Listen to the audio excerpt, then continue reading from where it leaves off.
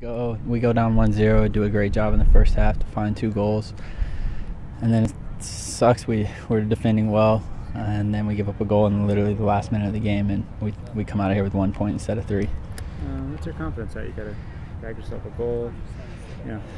Yeah, it's good. I get the assist on the first goal and then score the second one. It's always good. Obviously, I would have liked to put away the chance that I had in the beginning of the game, but it's just something I got to keep building on, keep creating chances and being dangerous.